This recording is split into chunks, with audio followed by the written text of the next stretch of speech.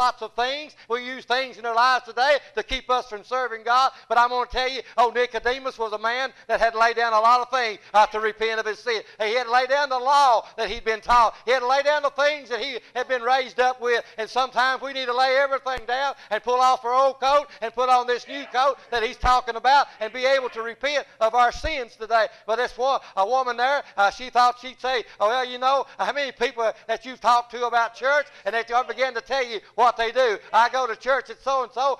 When did you go? Last Mother's Day or was it last Christmas? But always, I go there. Well, my family goes there. They've all got, that's kind of what this woman at the well told Jesus. She had all the reasons why she shouldn't do it. And he began to tell her what she needed to do. And when she began to realize what the Spirit of God could do to her, there was a change come back in her life. But here, going back to the man that was laying there by the bed, he said, no man has come by to put me in. You know, a lot of times we like to preach on that as preachers, that we need to get out there and pick these people up and put them in the pool. But I'm going to tell you something. We can pick them up, put them in the pool, and baptize them to the tadpoles know their social security number. But until they have a relationship with the Lord Jesus Christ and let the Spirit of God come in their life, there's no change going to take place. But you know what he told him to do? He said, you rise up and take your bed. He said, you rise up. He didn't say to go over there and get Jim to help you get up. He said for you to rise up. Rise up. So here's what you see in these three individuals. We see repentance coming there. That's what I wanted to preach on. I had something last week I thought about. I was going to talk about three different trees. I wanted to talk about the tree that Adam hid behind in the book of Genesis. And I wanted to talk about how old Zacchaeus got up into the tree there. But I'm going to tell you something else. There was a man that got on a tree, and that tree was Jesus Christ. And it takes repentance today. And that's what this is all about. We need to repent. Repent of the things that's contrary to God's law. And I want to tell you what we need to do. We need to be faithful to the Lord Jesus Christ. You know, a lot of times, I just want us to go on with this and get started with it. When we get in church today, I belong to a certain church, and I'm doing this and I'm doing it. Don't have to worry about everything else. I'm going to tell you what you need to do. You need to cleanse your hands, and open up your heart, and come with a pure heart so you can worship God. And you know, and we understand that today. And you know, not that I'm better than anyone else, but I'm going to tell you that you need to repent. Repentance is where it's at. And if you don't repent, you're not going to be able to see the kingdom of heaven. They sang a song there a minute ago, where the road is never fade.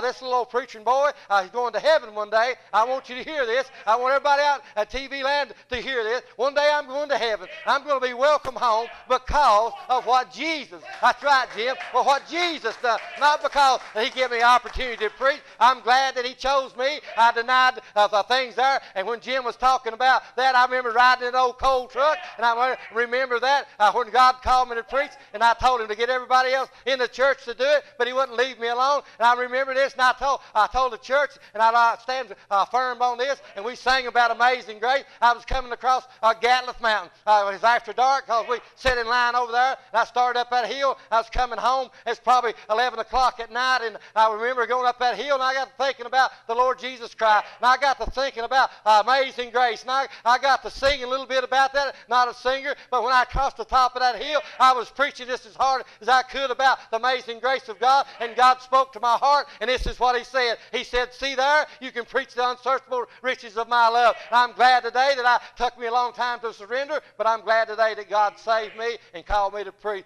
Give me an opportunity to, but I want you to hear about repentance. Do you need to repent?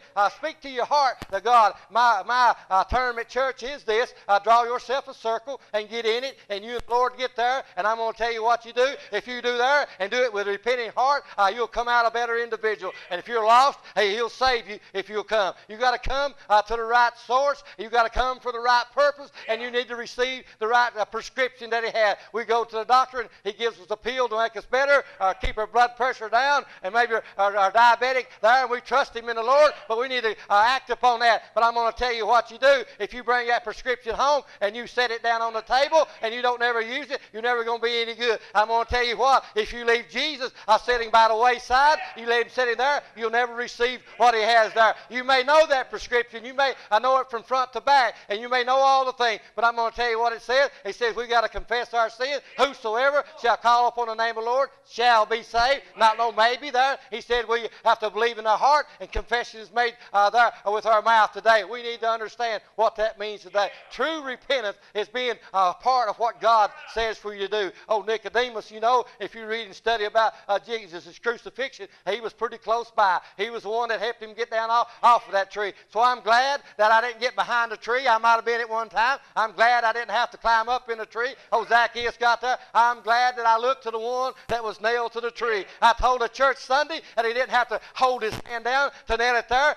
He laid it out there and he said, put that nail right there and put it there. Well, you don't know what you're talking about, preacher. I don't think they had to restrain him because he done the love that he had for him. So, you know, repentance is what I wanted you to hear. You need to repent. You need to repent. If you're not right with God, you need to repent. You need to repent of the repentance of that we have in our heart today. You need to understand that when God speaks to you, you need to rise up. You need to be able to rise up and do what God wants you to do. So if you're out there and you're lost and undone, you understand that God wants you to be saved.